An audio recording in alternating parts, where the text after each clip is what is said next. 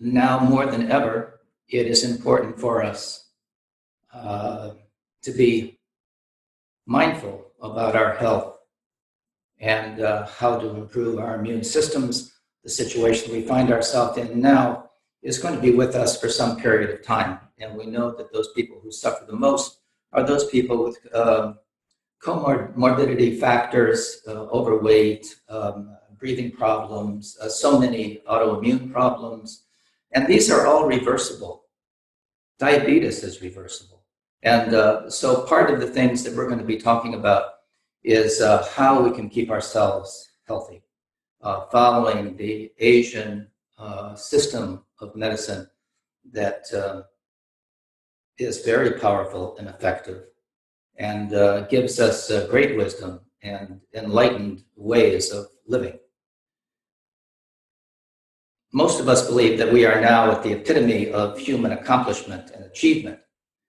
However, as we look at past cultures over thousands of years of history, there is an astounding evidence of that our forefathers possessed great wisdom and, as I say, were very effective in developing medicines, herbal medicines, foods, behaviors. That's what I mean by enlightened ways of living. In fact, the father of agriculture in China, Emperor Shen Nong, is considered the father of agriculture in China, lived in 2700 BCE. That's a long time ago. And he taught people how to identify edible plants, how to cultivate them. He is said to be responsible for inventing the plow and the axe and digging wells and irrigation and the preservation and storage of seeds, and was also instrumental in acupuncture and pulse taking, one of the 4 diagnostic methods used by physicians in making a proper diagnosis, in cultivating artemisia, which is used as moxibustion, a heat, either as a cone or on a needle to deliver heat deep into the body, directly or indirectly on the acupoints to stimulate the flow of qi and blood, and adding refinement, to our herbal pharmacopoeia. That was 2700 BCE. He was also supposedly responsible for the cultivation of tea, which was also used as an herb. But at any rate, the things we're going to be going over are always to enhance our health, our well-being, and our happiness. I call this the golden eight-petalled lotus of Asian medicine. Can anyone remember those eight branches or 8 petals that I mentioned last time? We're going to be going over them in detail. And you may want to take notes for these sessions. But the sages of the past started with meditation. The idea was awakening. That is the seed of health and happiness, to tame the mind. And there's a lineage that goes with all of these. We spoke about lineage in the last text that we read in the Mahamudra lineage prayer. And we are still continuing that on our Monday night sessions with Naropa's study, Naropa's wisdom. But each of these that we're going to talk about, there's a lineage associated with them. And from teacher to student, this wisdom was passed down in an unbroken fashion from teacher to student. And this has come to us today, right down through the ages. So this system, this series of teachings is derived from these traditions of the 8 branches of Chinese medicine that are actually found in the medical text. I think I mentioned that last time, but the first recorded medical text, Huangdi Nijing. This was a dialogue between the Yellow Emperor Huangdi, who lived around 2700 to 2597 BCE. So we have about 5,000 years of traditional medicine. This was a dialogue between the Yellow Emperor, Huangdi, and his physician, Shipo. So much of what I'm talking about as far as this 8 branches, the first one being meditation, the second being Qigong or Tai Chi, a way to keep ourselves healthy. We were saying last week that the primary source of energy is the air that we breathe. We can go for a while without eating and drinking. We can't go long without breathing. So cultivating the qi, the vital life force, prana, ki, these are all words for the same thing, which is this vital life force that animates us and keeps us healthy. And when it's blocked or stagnant, we are sick. So we want to keep the qi strong and healthy, to move the blood, to get the oxygen to the sites that we need to nourish every cell of the body. So Qigong and Tai Chi are ways to do that, are exercise, basically. And so you can do walking, you can do a variety of things, but the ancients taught Qigong, and we are going to talk about Qigong as well. That is the second of the 8. The third is diet and nutrition, just to emphasize or reiterate what we're going to be doing over these next weeks and probably months. Diet and nutrition. So the old saying about let food be your medicine and medicine be your food is still true, that what we eat we become to a certain degree. And unfortunately, our diets are sorely lacking in real nutrition. And we will talk about diet and nutrition. The fourth is massage or tuina. Tuina is a type of Asian massage. The fifth is the I Ching, or Mo. Mo is the Tibetan I Ching, a prognosticating or way of divination, which is considered very important. And the Bodhisattva's attitude is that we want to work for the benefit of beings, and having insight in the problems that human beings experience. This is considered a vehicle for prognostication, both the I Ching and Mo. Mo in particular with the energy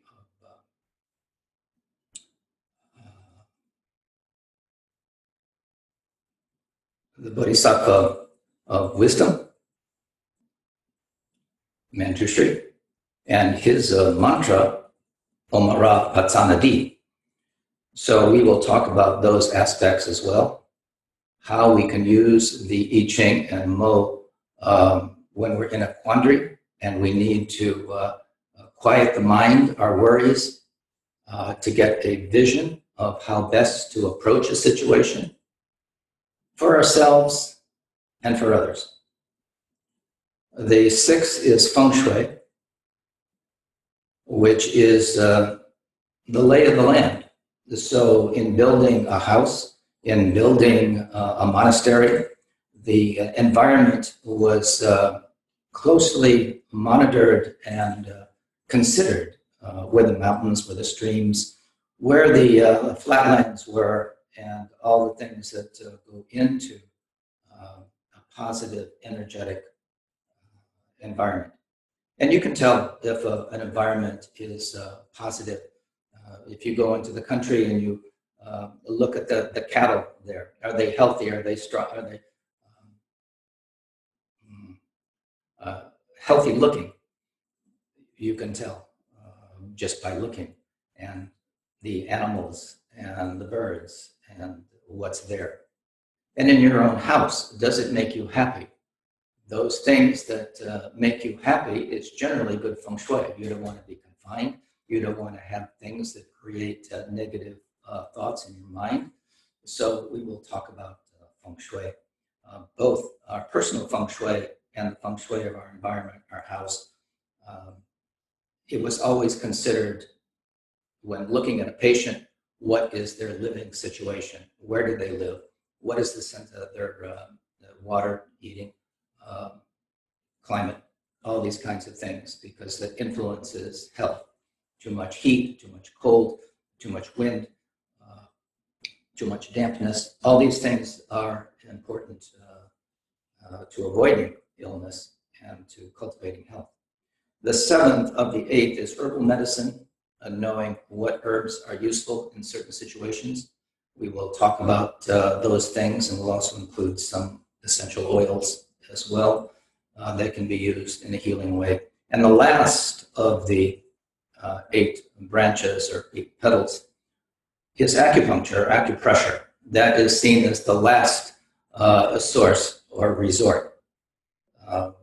When we've failed in our meditation, in our qigong, in our diet, in massage, in cultivating the wisdom of our environment and herbs, then we resort to what was considered like a surgical procedure, which is acupuncture, to really command the energy of the body through the meridians and the acupoints.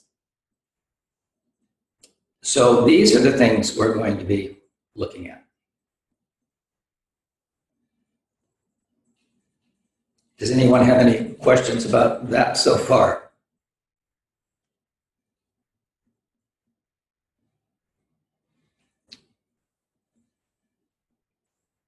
So, as I mentioned, the Buddha said that the path is like entering a dark room with a bright light in the hand. So the darkness will be cleared away and the room will be filled with light. So wisdom is like that. The Dharma is like that. The Noble Eightfold Path is like that. It is a bright light that removes the darkness and shows us the way. And this system is similar. It is a light to show us how to engage in healthy behaviors and how to really attain good health and well-being. So that's what we're going to present here, these healing traditions.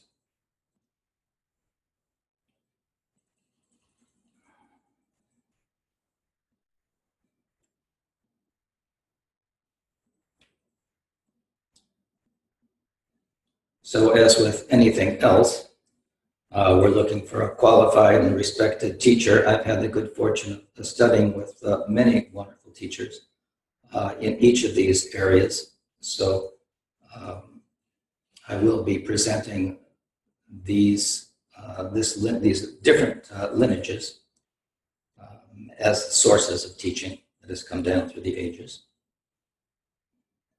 But from a Buddhist point of view, and we're going to start with meditation, the first of these, and some of you may be new to Buddhism. I know many of you are not, as I look at the names. You have been part of our Sangha or our membership for some time, and we've been studying Buddhism for many years together. But what's presented here is the Buddhist approach from the Kagyu lineage of Tibetan Buddhism, one of the four major lineages of Tibetan Buddhism. There are other lineages, Chan of China, and the Japanese lineages, the Southeast Asian traditions. But what we're talking about here are the Tibetan Buddhists originated with the historical Buddha Shakyamuni, who lived over 2,500 years ago. And the teachings of the Buddha can be summarized, as we've said before, in three aspirations: cultivate excellent virtue, in abundance, avoid wrongdoing and harmful actions, and completely tame your mind. This is the teaching of the Buddha. These may be simple, as we to say, but as we know, hard to follow.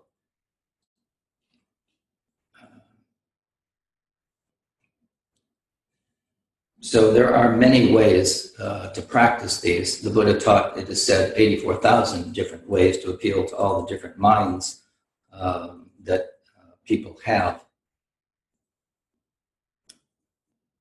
But given those three aspirations, one does not have to be Buddhist to see the wisdom in following these tenets, leading ultimately to peace of mind. And I think most of us, if we were to say what matters most to us, or what do we want peace of mind, free from our habitual patterns, cravings, misconceptions, and the like. So all the traditions, religions, include some form of meditation, contemplative prayer, or simply communing with nature as a vehicle to achieve awakening and to realize our basic goodness, what we would call our Buddha nature. So in terms of our lineage, you know that I have completed the 3-year, 3-month retreat that was in 2000 to 2004 under the auspices of my teacher, the renowned meditation master, Khenpo Rinpoche. And people ask me about my experience in retreat, which is the hallmark of the Karma Kagyu lineage. And this was both very profound and arduous for me and for everyone who's undertaken this task. Many obstacles come up during this time that significantly challenge the practitioner. This is not at all usual. Many have undergone this rigorous training and experienced the upsurge of physical, mental, emotional, spiritual challenges that bubble up from the depths of our being. This very common. And what you learn is that if you resist this, it can become very painful. So we're taught to allow this, to just see it, and to work with it. We bring everything to the path. I think you know I'm a trekker, particularly next generation. I'm secretly the captain of a starship. That's my aspiration in another existence. So you may be familiar with the Borg statement, resistance is futile. So this is appropriate here. The more you resist, the more painful the experience becomes. So these are all seen as part of a purification process. And for all of us, whether you're in a retreat or not, letting go of old structures and beliefs are not easy and are often accompanied by some degree of suffering.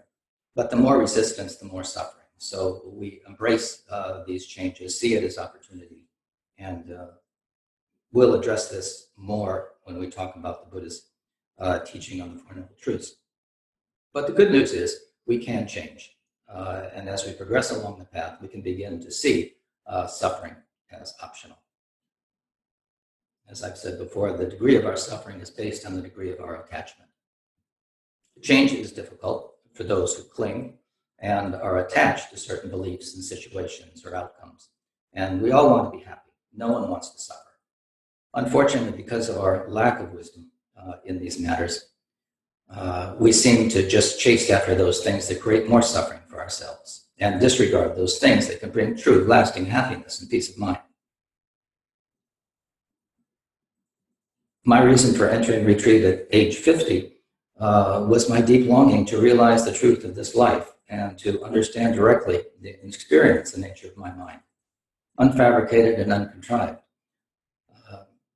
So with perseverance and determination, I did complete the retreat, as you know, and the significance, power, and influence of this training had on me personally changed the direction of my life significantly, and has been an endless source of contemplation and study and practice.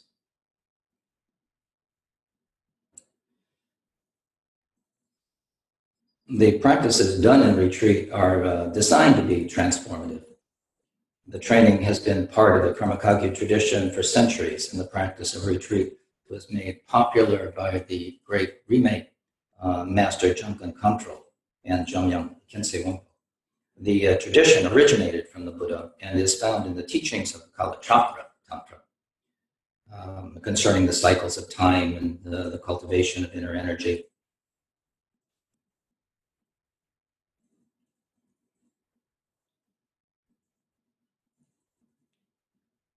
The cosmology that the Buddha taught is very complex, as it is found in the Kalachakra, the Wheel of Time. And for those of you who want to pursue that more, you can find, I refer you to the Treasury of Knowledge.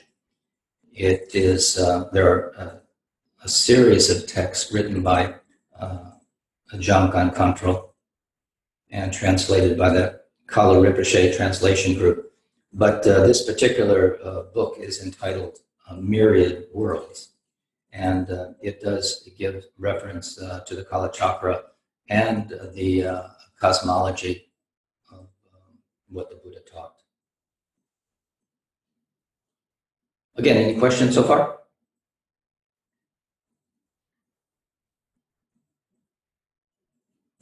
So just a little history to underscore the importance of an unbroken lineage. We're talking about lineage, we're talking about Buddhism, from teaching from master to student. The four major schools, as most of you are familiar with, are the Kagyu, the Nyingma, Gelug, and Shakya. The Kagyu school traces this lineage from the primordial Buddha Vajradhara to the Indian Mahasiddha Tilopa, to his student Naropa. And we have gone over much of those, the lives of Naropa, we're doing, have done. And in our Mahamudra lineage prayer, we also explored some of the lives of these Mahasiddhas, and the lives of the great lineage masters are remarkable and inspirational, and include many of the teachings and meditations that are found and practiced, done in retreat, which a good portion is from Naropa, the practice of the 6 yogas of Naropa. Other masters of the lineage include the student of Naropa, Marpa, Milarepa, Gampopa, and the first Karmapa, Dusan Chempa. We say this, we identify them in the Mahamudra lineage prayer that we recite every day, and we will recite in just a little bit again. But to give credit to our lineage teachers, each of these masters were taught by their teachers and continue our Mahamudra lineage to the current Karmapa. The head of the Kagyu lineage, known as Karmapa, Orchen Trinley Dorje, is the 17th reincarnation, as you know, and we're going to celebrate his birthday, June 26th, just coming up shortly. He was born in 1985. So he's 35 or 36. The Tibetans consider conception as the first year of life. The first 9 months is you're not one. You're basically one when you come out of the womb.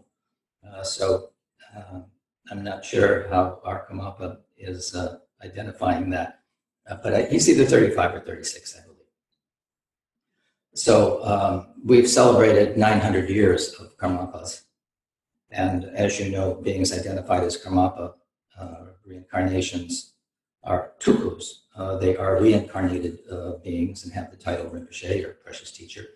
There have been many recognized tukus in the Tibetan Buddhist tradition. The first Karmapa, Dusan Chempa, was the first tuku to be recognized as Karmapa 900 years ago, and has remained the spiritual head. The 16th Karmapa, a Tibetan, was one of the first to come to the United States to disseminate the teachings of the Buddha. And he sent many teachers to the West to teach the Dharma, and one of those was Khenpo Karthar Rinpoche. The 16th Karmapa died in Chicago in 1981. There's now a large stupa that is commemorating his passage there. And the current Karmapa was discovered several years later, a child of a nomadic family in Tibet. And like his predecessors, he left a letter with his senior student describing the names of his parents, names of the place of his birth, where he could be found, as I say, his parents, and all the details to make the search party able to find and identify him. This was true for each of the Karmapas. And much can be learned by reading about the lives of these masters. It's called Namtar. This is a spiritual biography, and you can read about the 17 or 16 Karmapas, but I will leave it to the reader or to you to continue to explore that further if so inclined. But as I say, it is inspirational and enlightening to read the lives of these masters. So I owe my teacher, Khenpo Karthar Rinpoche, an enormous debt of gratitude that I can never repay. The best I can do is to live up to his expectations of how a retreat lama should conduct him or herself for the benefit of all beings. Rinpoche was the quintessential role model for me on how to be a compassionate guide to suffering beings.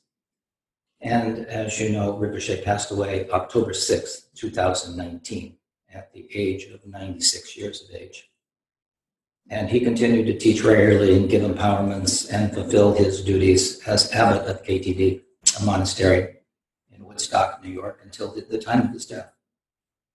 And Rinpoche would give all credit to the Karmapa for all the things that he accomplished. He would say was the blessing of Karmapa.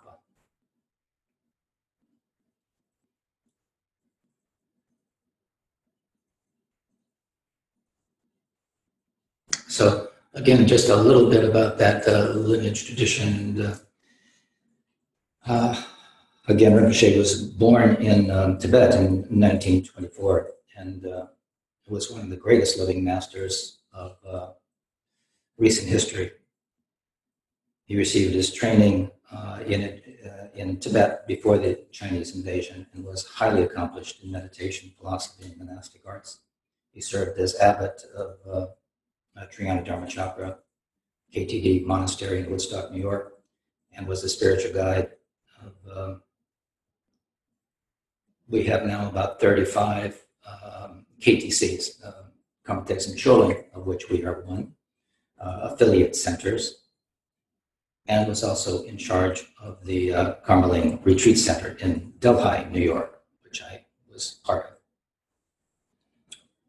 And trained thousands of students around the world.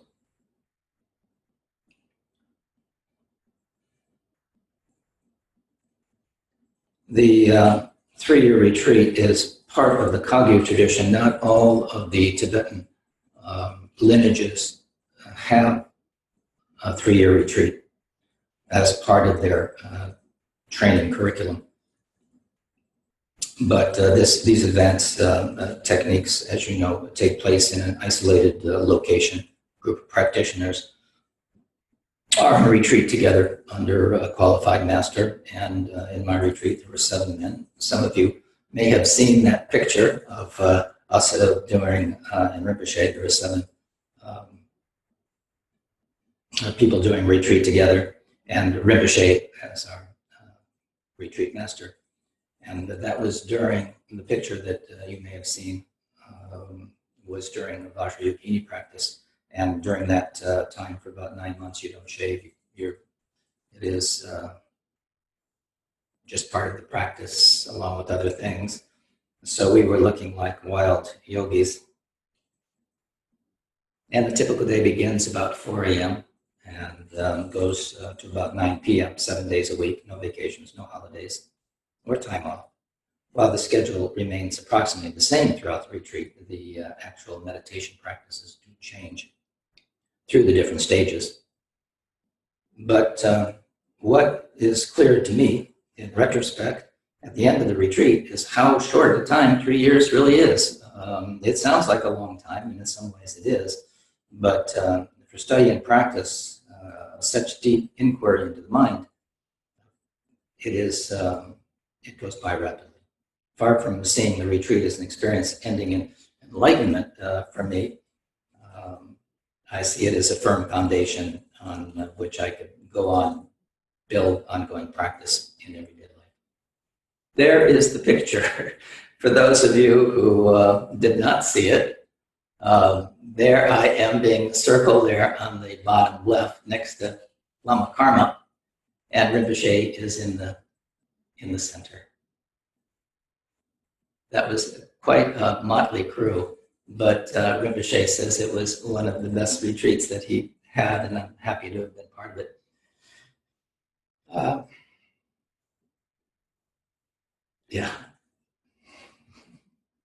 Thank you for putting that up, I think.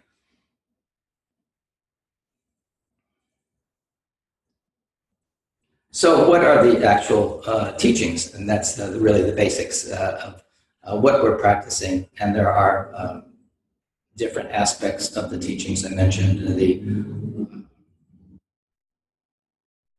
6 yogas in Naropa, but we'll just speak a little bit about shamatha and vipassana. Shamatha, tranquility meditation, and shamatha, insight meditation. As I mentioned previously, the Buddhist teaching consists of cultivating virtue, avoid harm, and taming the mind. So this is the taming the mind portion, meditation. And the first instruction that the Buddha gave is to sit comfortably, settle yourself on a comfortable seat, cushion, in a safe and quiet place, where you are not leaning left or right or too far forward or backward. You can sit on a meditation cushion called the zafu, those little round meditation cushions that you see. You can even sit on a chair towards the edge of this chair if you're sitting on a chair, so you're not leaning back and your feet are firmly placed on the floor, flat on the floor, and your feet at about shoulder width apart.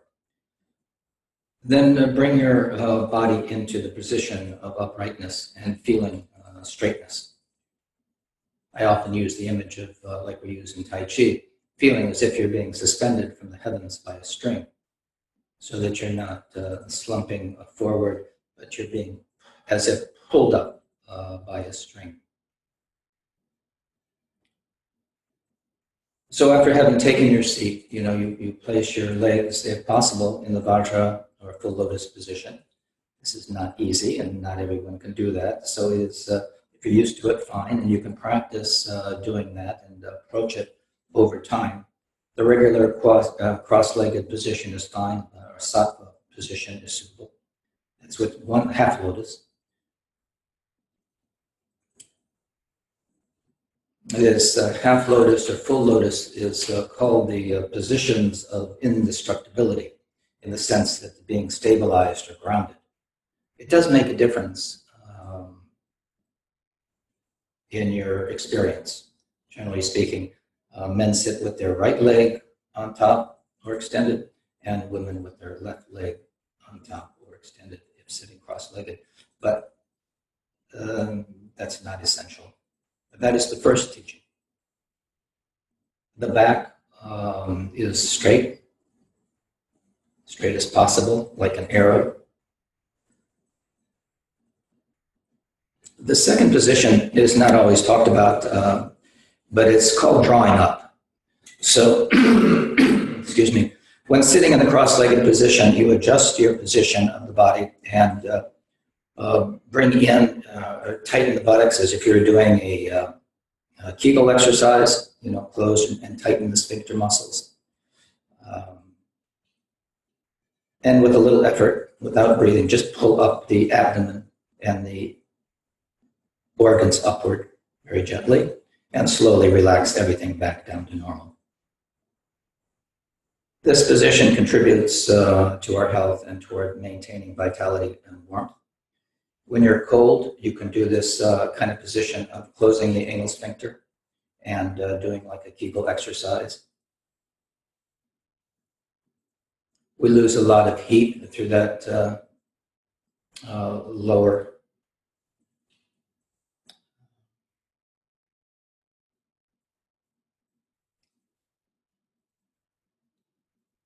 so strengthening of that is also helpful.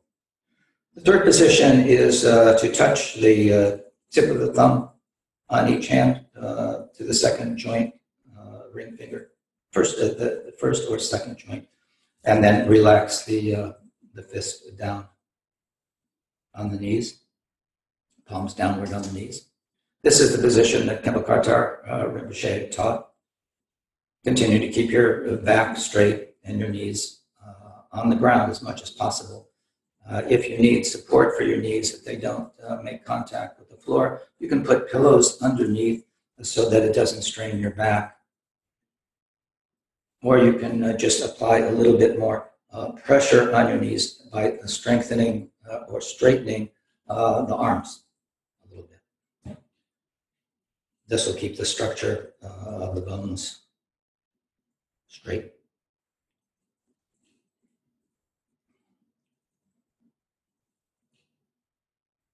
The fourth position, you may notice that even when your arms are straight, there is still a possibility that your back is curved or you're slouching. This can be from your hands extending over your knees. So be mindful of your posture and make micro adjustments in your sitting so that you feel, not uncomfortable, but straight. So this is all part of mindfulness of your meditation posture, and it helps to engage the mind. It brings a quality of awareness and mindfulness to the practice in general, maintaining that erect channel. We're going to be talking about the conception vessel, governor vessel, these channels in the spine that are sometimes blocked, and the straightness helps to move the qi and the blood in that way as well.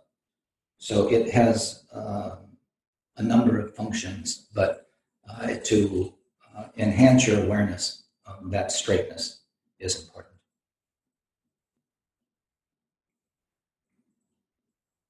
And periodically as well, you check your straightness and do the micro adjustments necessary to stay straight and upright. You can do an internal body scan so that you're aware of what's going on outside. We're not cutting off our awareness. We're enhancing our awareness. So we're aware of sounds, sensations, things in our environment. We're aware of our internal environment as well.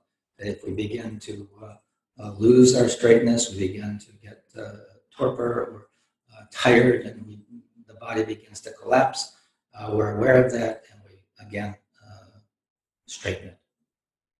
We will also be doing walking meditation, which is a nice complement to the sitting practice and can enhance and wake you up a little bit. Movement, then you come back and sit again, and your mind can be improved with greater clarity.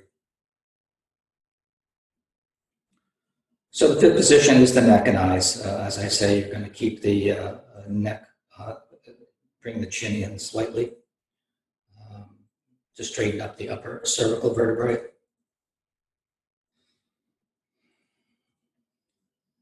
And the eyes are looking, they can either look down at a 45-degree angle, about a forearm's length. It's called a cupid, and in the text it says 1 cubit in front. So the eyes, if we lower the gaze, it relaxes an overactive mind, and usually our minds are overactive. We're overly stimulated, and so that's why we generally begin with the eyes cast down about a 45-degree angle and about a forearm's length in front of us, looking at an imaginary spot. The eyes, again, are unfocused. We're not looking at anything. Or we can, if we become tired or fatigued, we can raise the gaze a little bit, and that will bring our energy up more.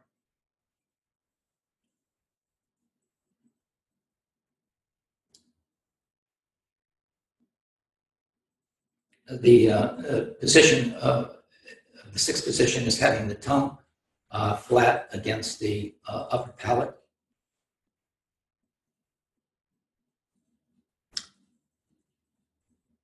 This has a long-term benefit of creating saliva from you wanting to swallow frequently. And so we have the tongue pressed against, gently touching the upper palate. And again, it keeps us from being disturbed by having to swallow.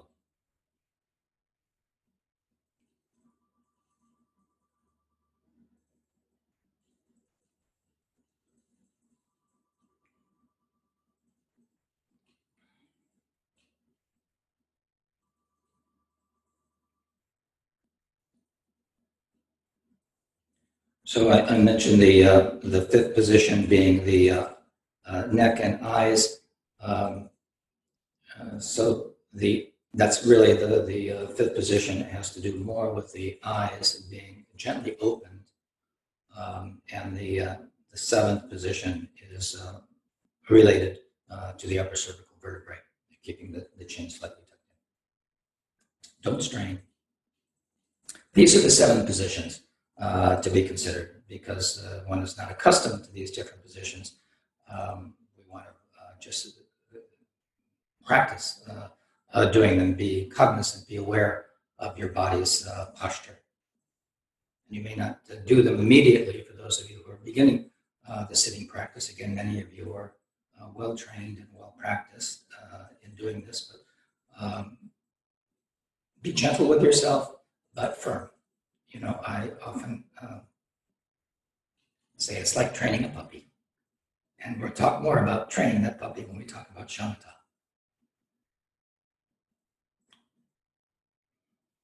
So we keep these seven positions in mind, and training properly is important right from the beginning so we don't get into bad habits with our posture.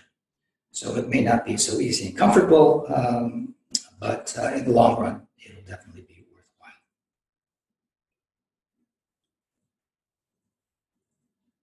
Okay, any questions about the posture? I have a question, Lama. Yes. Did you say you wanted to be a starship captain? Yes, my alter ego is Jean-Luc Picard. Oh, I thought so. I think, yes. So Lama, would you reiterate? Okay, in the sitting position, you're pressing down from the abdomen. Is that correct, or what do you do with abdominal? Yeah, if you're closing that lower sphincter, you're actually pulling up on the organs. Is that the one you mean? Yeah, that's right. So we're closing that lower gate as if doing a Kegel exercise, closing the anal sphincter, pulling up gently on the organs, and then releasing and relaxing. Oh, okay. All right, great. Thank you. Thanks for that clarity. If it was unclear, yes, you're not pushing down, you're pulling up. But then releasing. And then releasing and relaxing, yes. Okay. Lama? Yes. Lama? Yes, Nancy. I have a question. I know I've been doing meditation for a while, but my cushion, how tall should that cushion be? You want you want to be seated about 4 fingers or a hand span high. So it should be, you want your knees lower than your hips.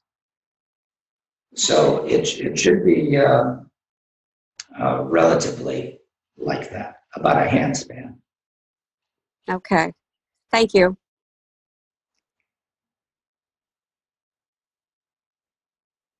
Are there any other questions about the seated posture? That is our foundation, so it's important that it be correct.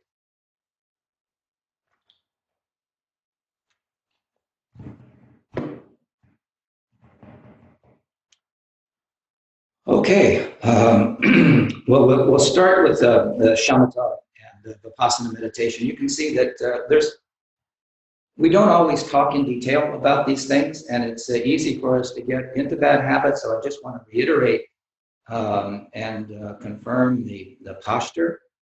And if there's any question about it, we can answer those questions as we just did. If there's any other questions, you let me know. But this is the first area that we want to cultivate is meditation. We want to wake up from our dream-like sleepwalking that we've been doing since beginningless time. And one of the ways we begin to do that is with shamatha meditation. And as you know, the Sanskrit word, shamatha is a Sanskrit word, generally translated as tranquility.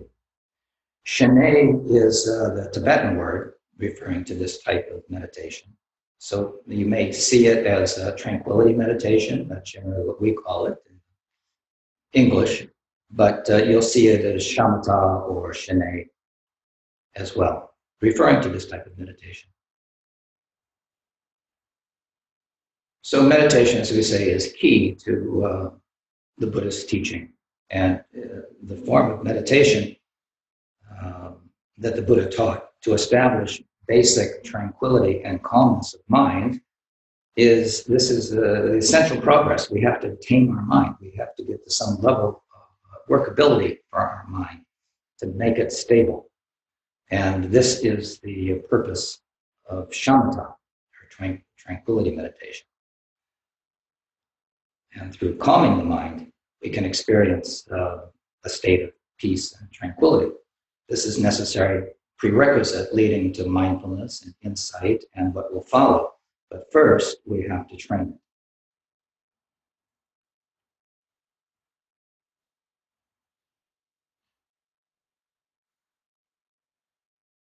So I think for most of you, as you practice this, you find that as one deepens the meditative experience with shamatha, the mind does grow calm and patient, and we're able to see more clearly.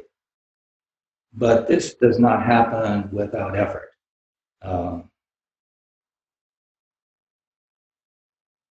ran across a quote recently, Anissa Nin. I'm not really familiar with her work, but she says we don't see things as they are. We see them as we are. And I think that's very true. So we want to see clearly, not projections of our own habitual patterns and our hopes and fears. In that way, happiness becomes a choice. We don't have to suffer. Well, we may need to stop there, and we will go into greater detail on the shamatha and vipassana. And this is where I usually talk about the analogy of training a puppy. So that when we're sitting and we want the mind to stay, and the puppy doesn't listen, our mind is just like that. It tends to run off in projecting in the future or reflecting on the past. We tend to be time travelers. Rarely are we in this moment seeing clearly. So we will talk more about training our puppy mind and doing it over and over again until it behaves. Any final questions or comments?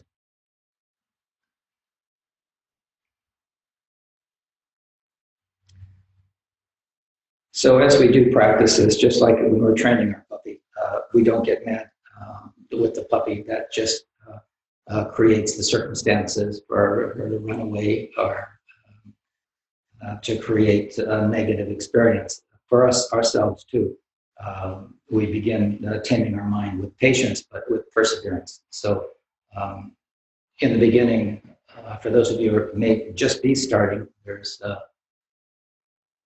we often say 21 breaths, 21 days, just following the breath. When inhaling, be aware of inhaling. When exhaling, be aware of exhaling. And we count the exhale. 1. Inhaling, exhaling 2. And just be with the breath. It's like we're training the mind. It's like